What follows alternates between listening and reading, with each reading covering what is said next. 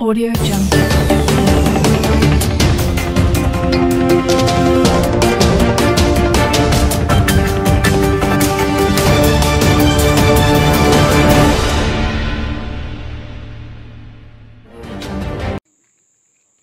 Thank you very much. The state is run by PDP, but not controlled by PDP, unfortunately. This is the problem that we have found ourselves in as a party and as governors. The governor of Rivers State is our vice chairman of the PDP Governors Forum. And of course, he is still with us. He is still a PDP man.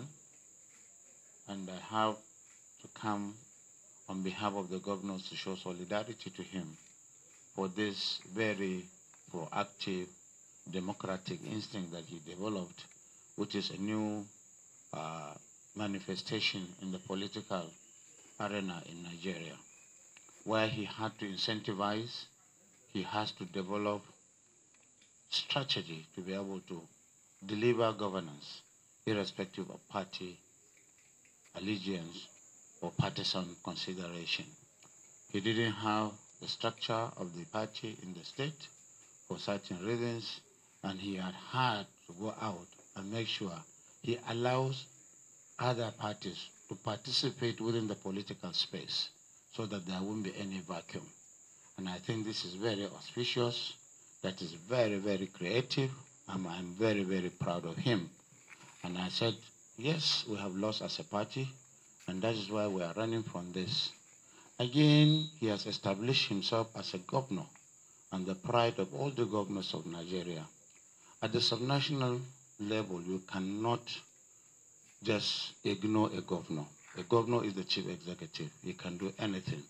He can spring surprises because the Nigerian state is run by governors at the subnational level. Even the federal government is a tenant. Nigerians live in the states and in local governments. And that's why what he did to me is very, very proactive and creative, irrespective of the fact that he knew his party would lose.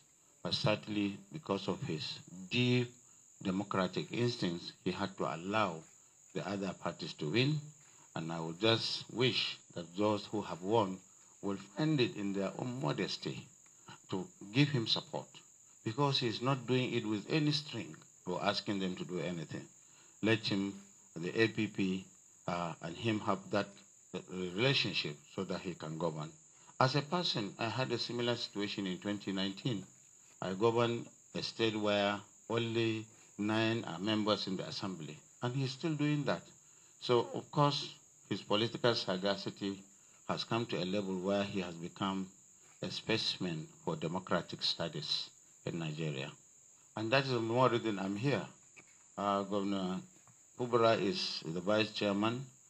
All the governors are with him, and certainly we are taking steps to ensure reconciliation.